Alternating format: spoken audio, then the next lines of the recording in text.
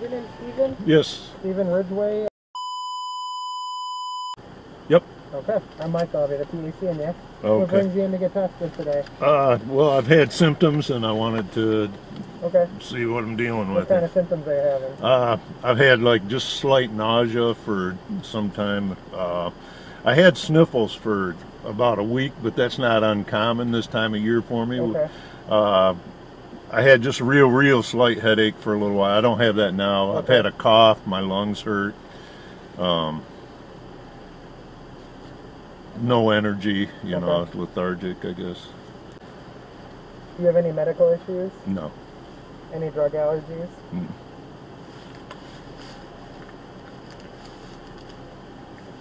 And put that on your finger. Okay.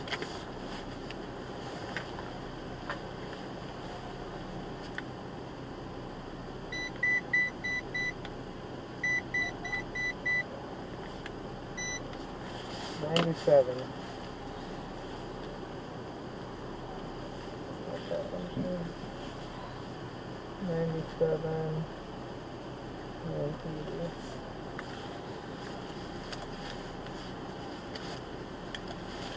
Take a quick listen to your lungs, okay? Okay. You want the back or the front's fine. Front's fine. Just deep breath.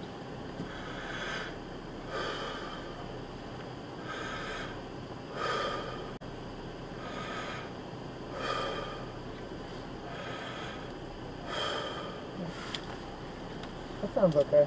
Yeah. Tender at all up here?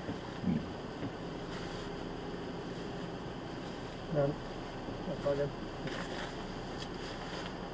The lungs was kind of a normal thing for the allergies this time of year. It sounded pretty clear, and your oxygen was good. Was it? It was 97%, which is good. Just make sure this is you and everything looks right on you. Yes. Yes, that's correct. There's going to be a few seconds in each nostril, okay? It's a bit uncomfortable. It's going to make you teary-eyed. It might make you cough or sneeze a bit. We'll get the results in 2 to 3 days, okay? So go ahead and just relax on the headrest and just rotate your head towards me a little bit. A little bit. That's perfect. Close your eyes. 1, 2, 3. Good job. I'll do the same thing on the other side. 1, 2, 3. Good job. Perfect. Alright. Sorry about that. Oh, you're fine. Alright, any questions for me at all? No. Alright, you're all set, okay? Alright, thank you, sir. No problem.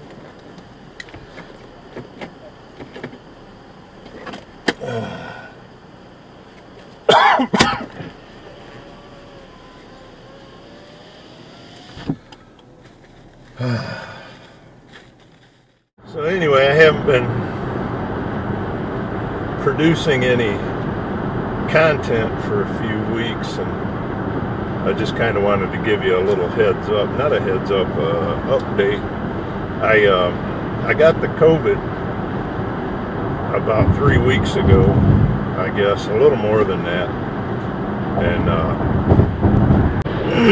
I'm not really sure where. I was looking back. I should have brought my book home with me again. Every time I stop my truck, I write down what time it is, what the mileage is on the truck, the place that I'm at, and the city I'm in.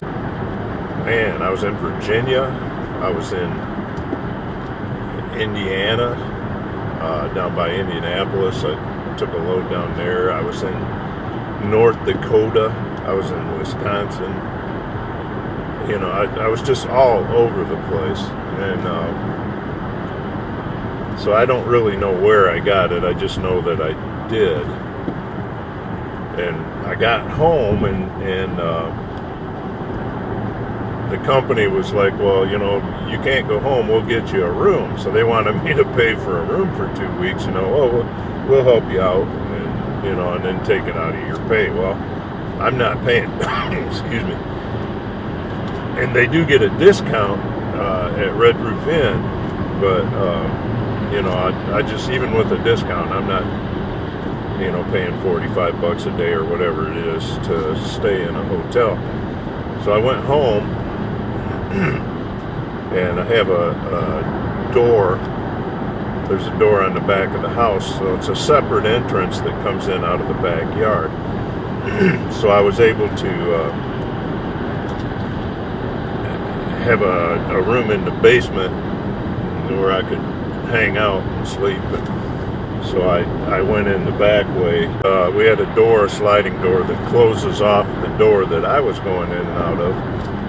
And she would cook and put my food on a table that we had by the door there. And then after she cleared, I would go in and go up and get my food and take it down and eat it. From the time that I had symptoms, they wanted me to quarantine 10 days. Because they probably figured I could have had it up to 10 days before that. So I don't know. But when I got it, I didn't really feel really sick. I felt my lungs hurt when I couldn't take a deep breath. So my lungs would hurt, and my nose was running a little bit. And not a lot, but just a little bit all the time. And then I don't think I really had a fever, because I was getting checked at different places, and everybody was saying I was fine. I felt a little bit nauseous, and I mean just a little bit, just enough where it's like, do I really want to eat today, or do I want to, I get ready for breakfast, and I'd look at it, and it's like, I really don't feel like eating anything. So I have told a few people, if you have ever been a drinker and you've had a hangover, imagine that you had a hangover, you went out drinking 2 days ago, you had a hangover yesterday, and today you kind of feel better. You're not having the hangover symptoms and stuff, and you feel better, but you're just not quite 100%. That's kind of the way it was. I was nauseous like that. When I did eat, it didn't make me sick or anything to eat, but I just didn't feel like eating. And I wanted, when I got home, man, I laid down in the bed, and I didn't have the energy to, get up and do anything. So I just slept the bigger part of 4 days. I laid there and slept, and watch TV. But I'd watch a show would come on, and I'd start watching it and nod right off. So off and on throughout the night, throughout the day. I mean, it all became the same. I just slept all day, or turned the TV on and looked at it. I still have a cough, but I feel really good.